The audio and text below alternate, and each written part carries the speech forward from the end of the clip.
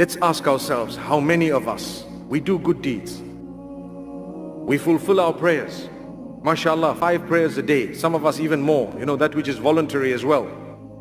And mashallah, we dress appropriately, we have so much of goodness, we're getting closer to Allah, we fast and so on. And we start thinking to ourselves, alhamdulillah, mashallah, I'm thankful to Allah that Allah's made me, read 5 salah in the first saf, I read it with jama'ah, or I read Quran every day, I read so much of Quran. But you know what?